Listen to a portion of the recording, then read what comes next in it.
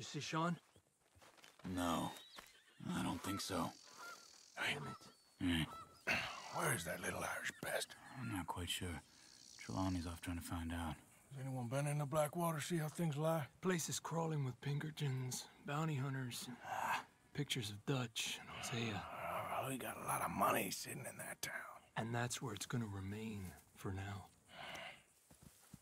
Why haven't they hanged Sean, I wonder? I think he's bait.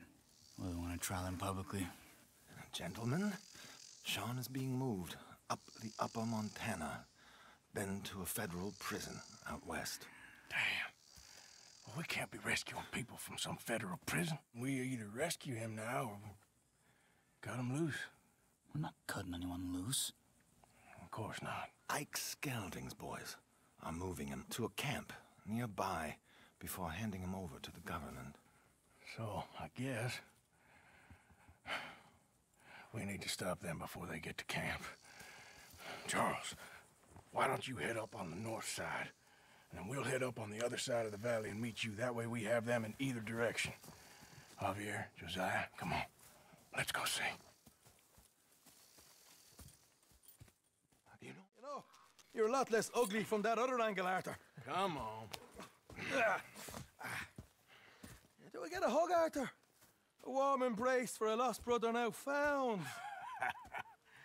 You know, nothing means more to me than this gang, the bond we share. It's the most real thing to me. I would kill for it, I would happily die for it. But in spite of all of that, I would have easily left you here to rot if Charles hadn't stopped me. I don't believe a word of that, Arthur. Get him out of here. You're a great man, Arthur Morgan. The kind of young whippersnapper can really admire. Oh, shut up. Right, we should split up. Javier, will you escort Mr. McGuire back to camp? Charles, best you ride separately.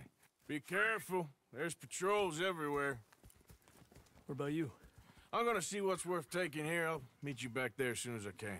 All right. Okay, come on. Have I got stories for you? Yeah, I can't wait. I imagine y'all missed me a lot. But fear not, the joy's back in your